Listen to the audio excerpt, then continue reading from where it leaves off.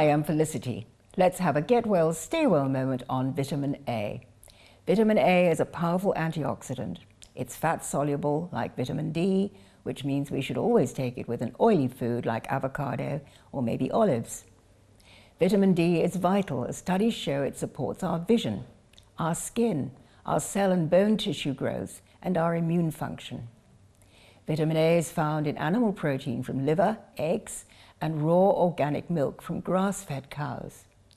Vitamin A is also found in its vegetable form in sweet red peppers, broccoli, spinach, kale, carrots, and fruits such as cantaloupe, melon, pink grapefruit, mangoes, dried apricots.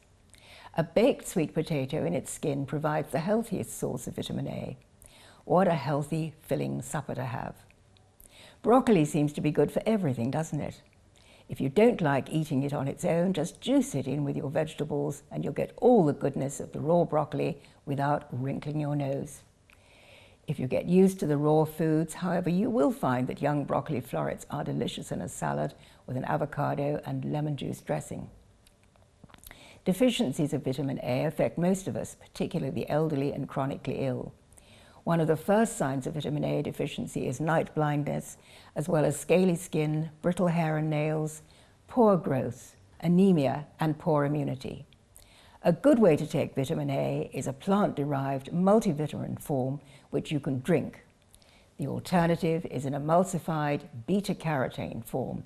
This is easily taken when added to your daily vegetable juices.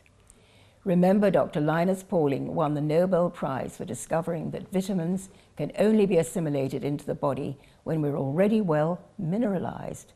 So make sure you're taking a plant-derived multimineral as the basis of your nutrition plan before you take your vitamins. We are what we eat, and rather we're what we assimilate. So be sure to absorb your vitamins to get well and stay well. Lots more information on my website, felicitycorbinwheeler.org.